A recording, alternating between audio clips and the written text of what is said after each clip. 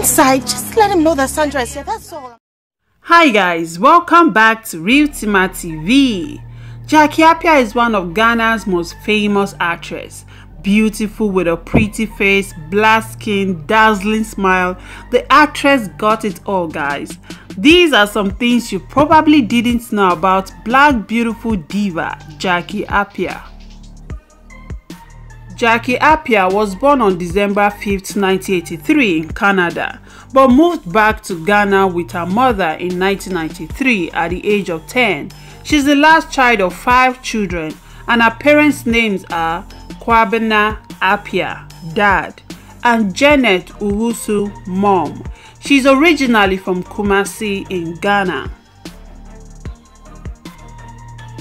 In 2001, she made her first appearance on screen in a popular TV series Things We Do for Love. She was also a runner-up at the Talent Teens competition and participated in acting dramas at the age of 12 in her local church group. After becoming popular in Ghana, the actress also found her way to conquer the heart of Nollywood. Some of her most famous Nollywood movies are The Last Wedding and Black Soul.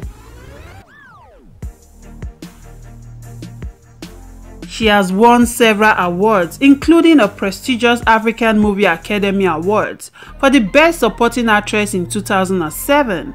In 2008, she won the Best Upcoming Actress of the Year at the African Movie Academy Awards, amongst other awards. Jackie Appiah is one of the richest and most influential actresses in Ghana.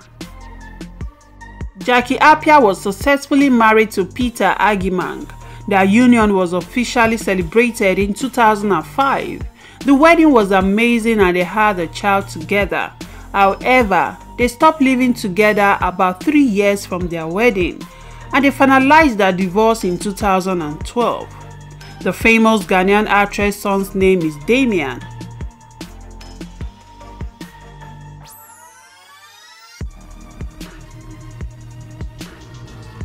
The actress is also a philanthropist. Jackie Appiah always remembers kids and widows, especially when it comes to her birthday celebration.